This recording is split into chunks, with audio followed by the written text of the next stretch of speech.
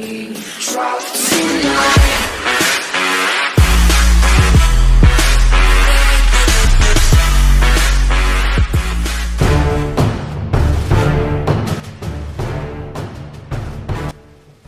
The Subaru WRX STI has been a mainstay in the sport compact scene for years, but the mid-cycle revisions that the current iteration received for 2018 bear witness to its more gradual evolution versus newer, more radical hot hatches on the market.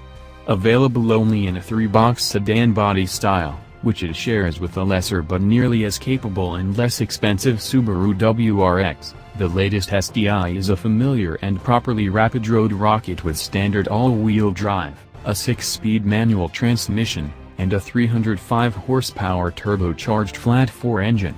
Within its competitive set, however, this Subi lacks the Honda Civic Type R's flypaper-like grip, the Ford Focus RS's heady thrust, and the Volkswagen Golf R's near-luxury refinement.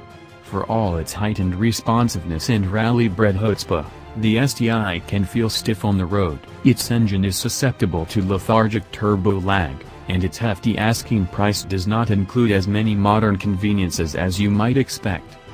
What's new for 2018? While Subaru's basic Impreza models migrated to the brand's new Subaru Global Platform for 2017, the 2018 WRX and WRX STI soldier on with their existing architecture that dates back to 2015. A resculpted front bumper with standard adaptive LED headlights is among this year's new aesthetic tweaks, as are dark-finished 19-inch wheels that frame updated Brembo brakes with bright yellow calipers.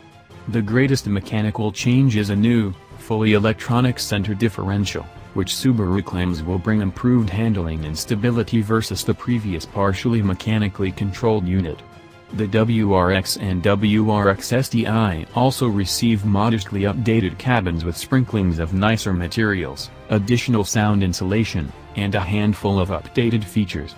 For committed enthusiasts, Subaru will offer an even zestier WRX STI Type RA model for 2018 with a bit more power, upgraded handling gear, and surely an inflated sticker price, but only 500 examples are to be built.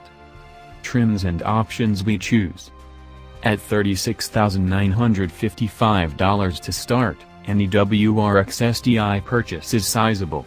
The only option on our test car for this review was a $2,500 pair of Recaro Sport seats, power adjustments for the driver, manual for the passenger, bundled with the proximity key and push-button start.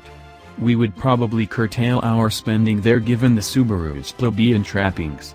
If you desire additional niceties, another $2,300 opens up the STI's limited trim level, which includes the Recaro bundle plus a power sunroof, navigation, a Harman Kardon premium audio system, and blind spot monitoring with rear cross-traffic alert. Limited models also gain the option to replace the STI's giant rear wing with a lower profile piece. Stick with the base STI and you still get front and rear limited slip differentials, a 7.0-inch touchscreen infotainment system, dual-zone automatic climate control, red seatbelts.